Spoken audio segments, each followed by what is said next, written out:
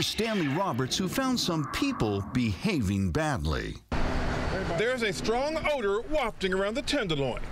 Let's just say if your television or electronic device has smell-o-vision, you'd be turning down the smell right now. See, this is our building right here. And this right here, this is all day. See how I done ate it up? This is a bathroom, man. They boo-boo here. And all day we have to, every day, come out here and clean it up.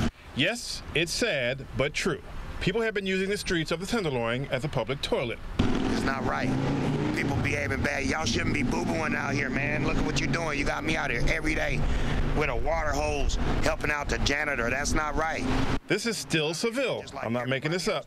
A resident on Ellis Street across from the Tenderloin pit stop. Back in July, Public Works and City Clean, a nonprofit trying to beautify the city, installed 3 pit stop portable toilets. They're usually put into service Tuesday through Friday from 2 p.m. to 9 p.m., apparently during the peak restroom periods.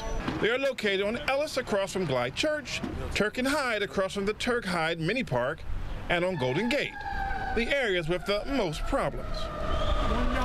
They come equipped with a place to dispose of used syringes, dog litter, and toilets. Each person is allowed 5 minutes to do what they have to do, or they'll get a knock on the door. Talk about pressure. But are they working? Some people say yes, it has cut down on public urination, sort of like what this guy is doing over on Myrtle Alley. But the porta potties stop them for a minute, but as soon as that leave, they come right here. Those porta potties need to be 24 hours a day. But here's the problem with the portable toilets being here for 24 hours. There are already some permanent ones that people use as a shooting gallery.